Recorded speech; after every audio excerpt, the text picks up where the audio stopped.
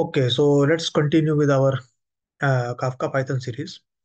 So basically, uh, till now we have covered how to spin up the red panda and how to spin up the red panda UI.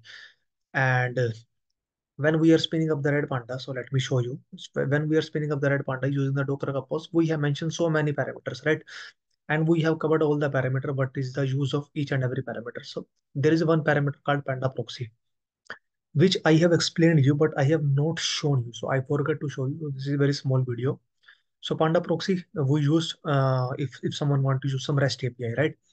So we have advertised, so which is for the external user. So it is mentioned this REST API can be accessed using localhost 8082, but can it is actually be accessed? We have not read. So let's try that.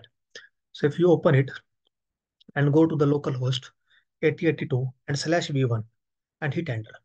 So it is going to give me the Swagger documentation. It is going to give me the Swagger documentation for the Pandaproxy API. So now we know so why we are using Pandaproxy address, and we know what is Pandaproxy, and we know what is the advertised Pandaproxy address, because we have practically see, because a localhost 8080 is actually the REST API, and there are so many REST APIs. So let's try to explore all. So as an example, slash brokers. So let me copy paste this slash brokers. So what it is going to give me? It is going to give me a get a list of brokers. Okay, let's see. Hit enter. So you could see we have spin up only one broker, and it is going to give me only one broker. Let's try some other API. So which is the REST API, because we are not going to try some post API. Let's try some other API get.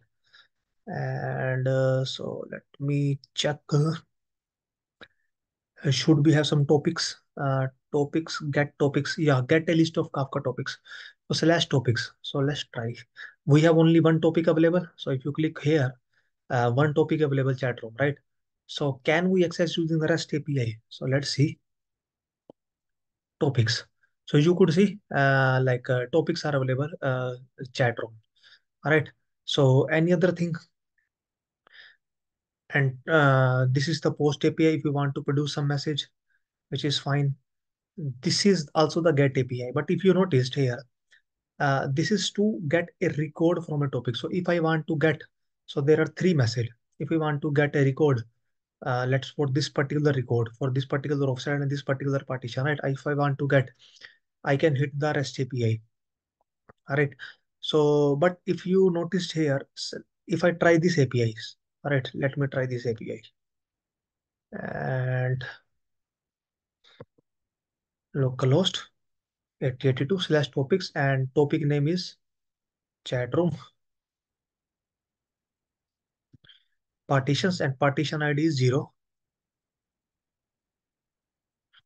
slash record, and it is giving me some error. It is saying missing mandatory parameter offset. But if you noticed here, nothing is given, we have to pass the offset, right? Nothing is given, we have to pass the offset. But within the parameter you have see offset is one of the parameter which we want to pass, and it is the query parameter. It is not a path parameter, it is a query parameter, right? So it is a query parameter. So if we want to use the, so there is a one documentation. So let me show you the documentation. So where is that link? Let me search the link. Yeah, so there's a Pandaproxy REST API documentation. So if you click on it, hit enter. So you could see we have this Pandaproxy API documentation available. So where we can get a list of brokers. So same we have tried. We can get there are so many get a record from a topic, right? So we were exploring this get a record from this topic, and this thing will be available with the topic key value string. So like this value will be available, and here it is clearly mentioned path name, topic name, and partition ID are the path parameter, and query parameter the offset, timeout, and the max pet, and what all are the required parameter and what all are not the required parameter, right?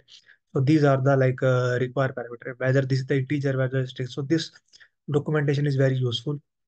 So this video is just to tell the Pandaproxy, which we already covered, but to show you like we can access using the UI as well. So that's why I created this small video.